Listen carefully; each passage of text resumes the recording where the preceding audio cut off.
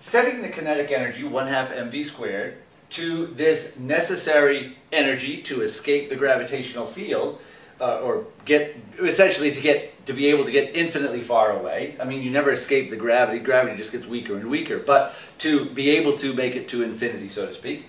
G, mass Earth, mass of the object, over radius of the Earth. We can divide off the mass of the object, multiply by 2, take the square root, and we have V equals 2G, mass of the Earth, over radius of the Earth, root. This quantity is called the escape velocity. And what this means is that if an object were at the surface of the Earth and had a velocity that was that amount or greater, it would be able to escape out into space. This helps us understand how it is that some planets or moons or bodies have atmospheres and some do not. If an object is cold enough that the thermal velocities tend to be less than this, then those atoms and molecules in the atmosphere cannot gravitationally escape from the object. If thermally the objects have a thermal velocity that's greater than this, then gravity will not be strong enough to hold the atmosphere in, and the atmosphere will escape into outer space. Well, there we go. Okay, very interesting. Let's take a look at the energy that an object has in an orbit or near another body and see how that affects what kind of an orbit it will have. Sorry, I forgot to put the numbers in for the Earth. If you put in these values, mass of the Earth and the radius of the Earth, what you get is the velocity is about 11.2 kilometers per second. So an object would have to move at 11.2 kilometers per second to be able to get away and get into outer space. I mean, once you get far enough and the force gets very, very small, then that's essentially like being at infinity, as far as the gravitational potential energy is concerned. So 11.2 kilometers per second, that is the escape velocity for the Earth. And by putting in other masses and other radii of other bodies, you can determine what the escape velocity is for those. Now, let's go back to what I was saying about the orbits. Let's come back to our earlier result that we found. Delta U is equal to U2 minus U1. In other words, we start out at some radius R1, and then we go to some final radius R2. And that is G, mass of the object, mass of the Earth, or let's just say some general object, mass M, times little mass m, so we'll assume that our little object that's moving has a little mass m, times 1 over r1 minus 1 over r2. Now let's imagine that we actually want to send this thing to infinity. So infinity meaning we want to get far enough away from the Earth that we can ignore the Earth's gravity. It's negligible compared to whatever else we're dealing with. So let's let r2 go to infinity.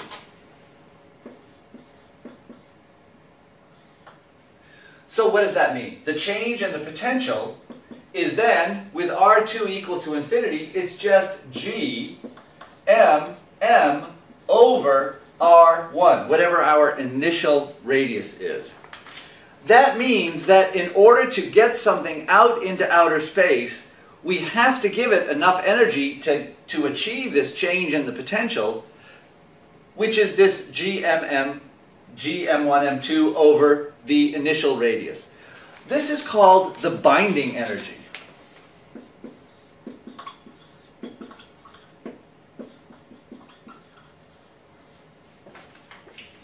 If the kinetic energy of our object is greater than gmm over r, rather than r1, just whatever the radius is, our initial radius, r, wherever our object is starting, if it's on the surface of the Earth or the surface of the planet or whatever. If the kinetic energy of the object is greater than this quantity for whatever the body is, where it is, where this thing is, whatever it is, a rocket or whatever, part of the atmosphere, if the kinetic energy is greater than this amount, then that object will be able to escape and go off into outer space.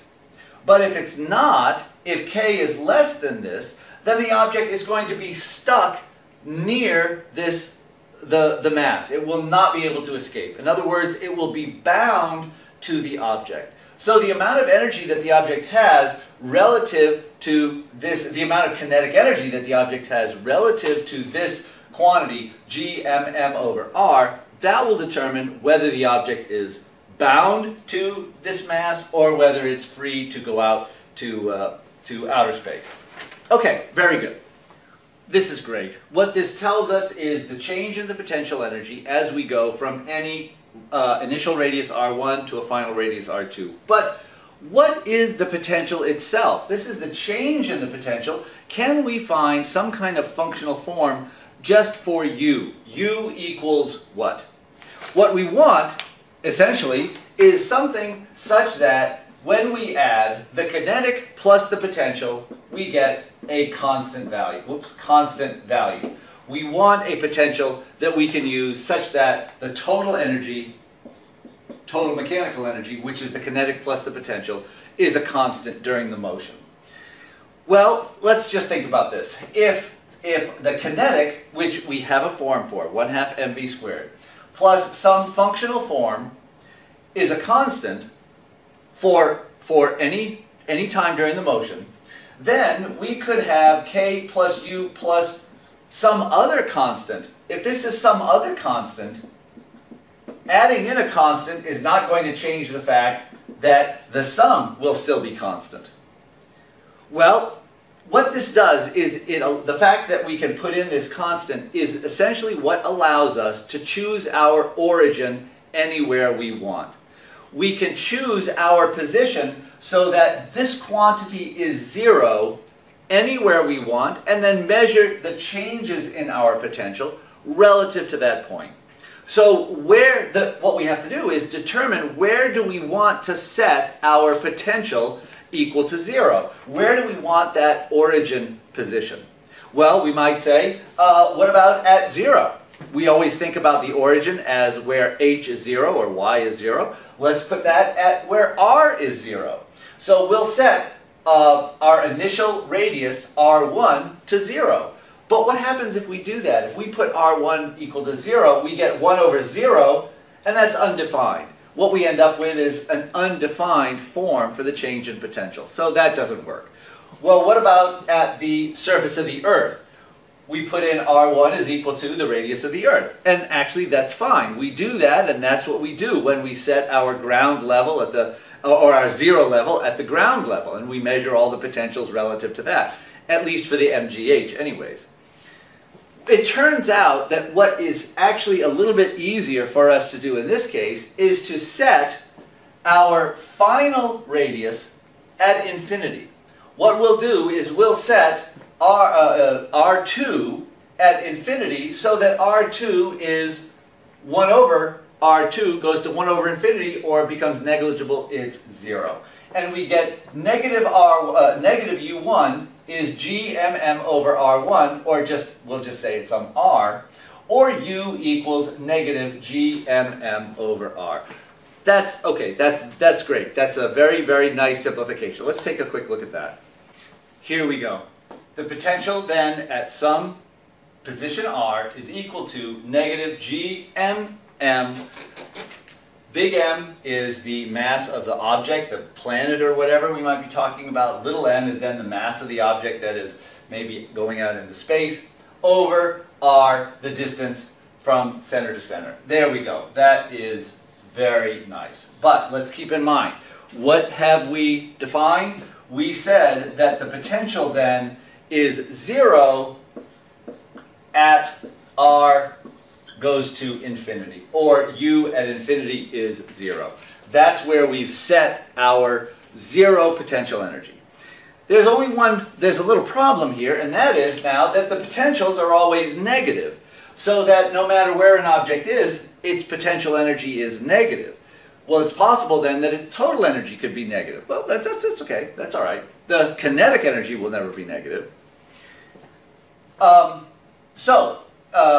It's negative, but let's keep in mind that as r increases, this gets smaller, and so the potential gets less negative. So it's like going from negative 10 to negative 9, negative 8, negative 7.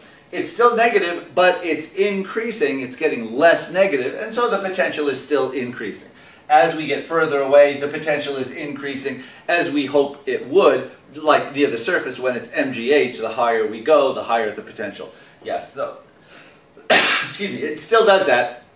It's just negative. It becomes less negative. Okay, very good. Let's take a look at what this looks like as a function of r. So with u equal to g big M little m over r, starting from the planet's surface and going outward, what we have is this 1 over r dependence starting at the surface of the planet, say called capital R. What if our object, little m, has a total energy, in other words the sum of the kinetic plus the potential, that's, let's say, up here. Call this E1. Well, the object could make it all the way to infinity. It has enough energy that it can escape from the object and go out into outer space. This would be unbounded. What if the energy were right here, right at a total value of 0, so that the kinetic just balanced the potential and the total energy was 0? Well, still, it would be able to make it out to infinity. So as long as E is greater than or equal to 0, the object is unbounded. It can escape into space out to infinity. But if it's something down here, then it cannot make it to any height that's larger than that value of r. Wherever the energy equals this point, the total energy would equal the potential.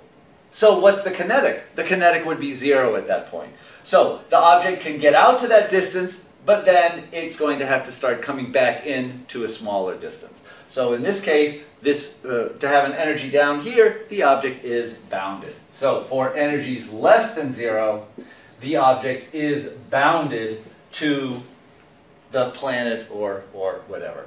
Okay, very, very good.